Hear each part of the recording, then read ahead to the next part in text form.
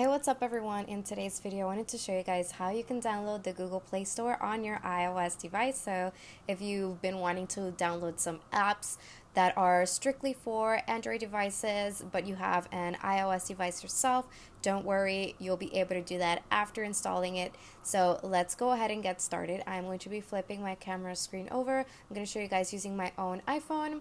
And I'm going to show you that I do have the app, the Google Play Store app, and how you can download and install it for yourself in your own iOS device. So let's go ahead and get started. Okay everyone, so as you can see, I'm on my iPhone here, and I want to show you that I do have the Play Store myself. So here it is. So there you go. If you want to be able to have it yourself, we can go ahead and continue. So as you can see, I have it here. I can look for games from the Play Store and all that stuff that I want to download. So yeah, let's go ahead and continue. So as iOS users, the first thing that we want to do is head to settings, and we're just gonna head to battery.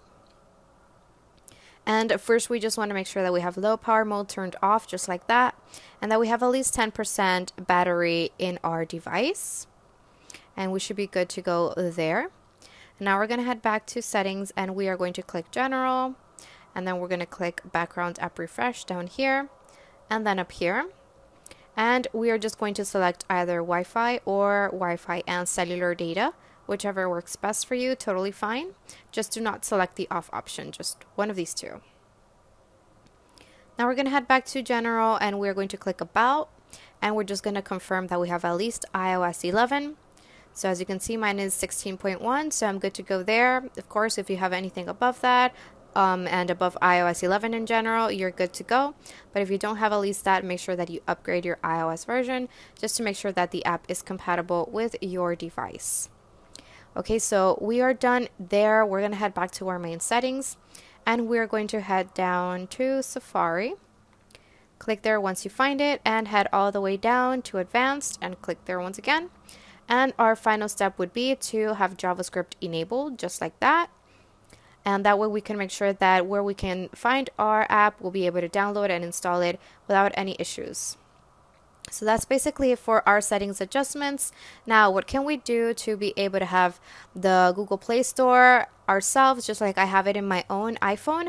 Well, basically what you want to do after that is head to your web browser.